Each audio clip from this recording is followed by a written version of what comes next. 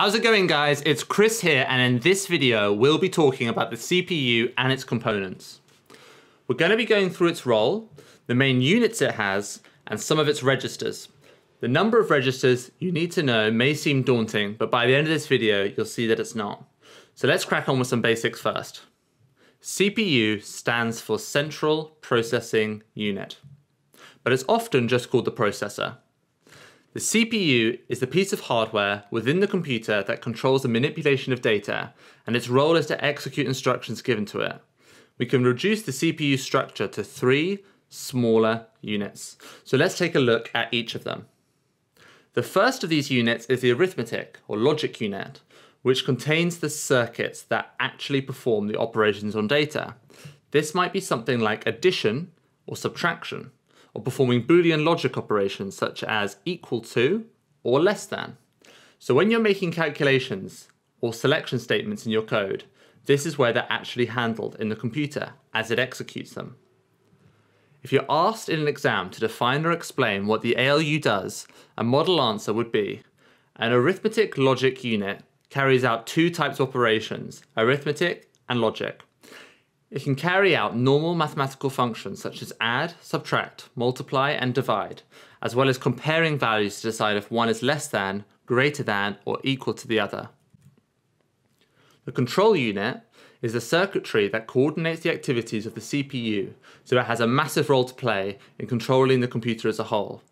It will determine how data moves in and out of the memory and where it needs to go within the CPU. So a model answer, if you're asked to explain or describe what a control unit does, is: a control unit supervises the fetch, decode, execute cycle, ensuring that the data that is being processed is put into the correct register. We also need to talk about the clock, and it is what defines the time each basic operation of the processor takes, like the movement of data, and it takes the form of a sequence of voltage pulses.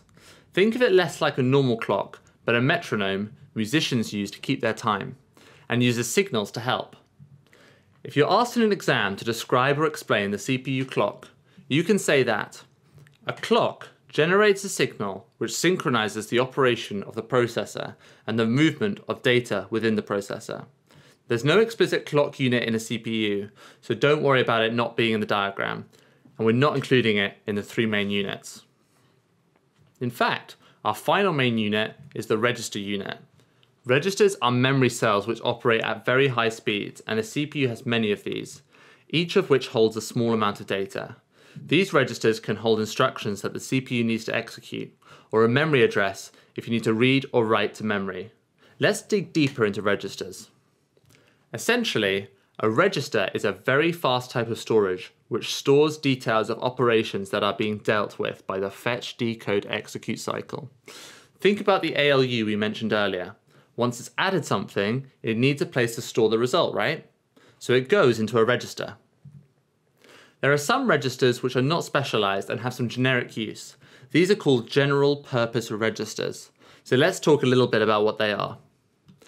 For everyday processor duties, such as reading and writing data, general purpose registers are used. Often there are 16 of these in a CPU. In this case, they are usually noted from R0 to R15, as we always start counting from 0. A small example of using one of these registers can be: load content of X into R2, add contents of Y to R2, store the contents of R2 in Z, where X, Y, and Z are memory locations. In order to make the CPU perform as fast as possible, some registers are specialized, so each has a specific purpose. These are called dedicated registers. When these all work together, a processor can perform its duties at high speed. Let's move on to our dedicated or specialized registers of a CPU.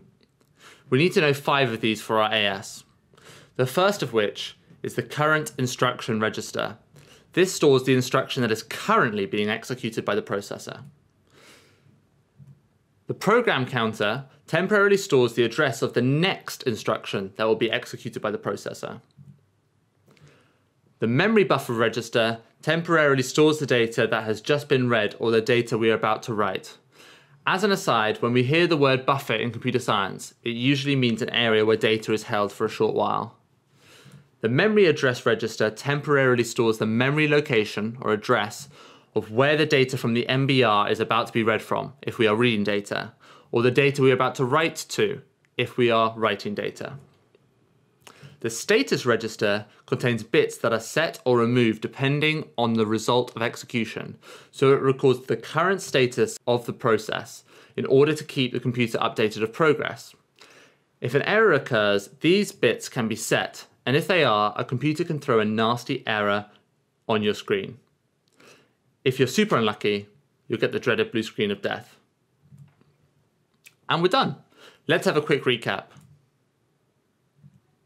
We learnt about the CPU and dived into its role, its units, and its registers. We know what general registers are, and we learnt about 5 dedicated registers.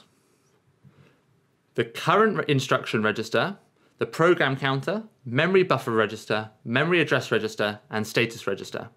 That's it.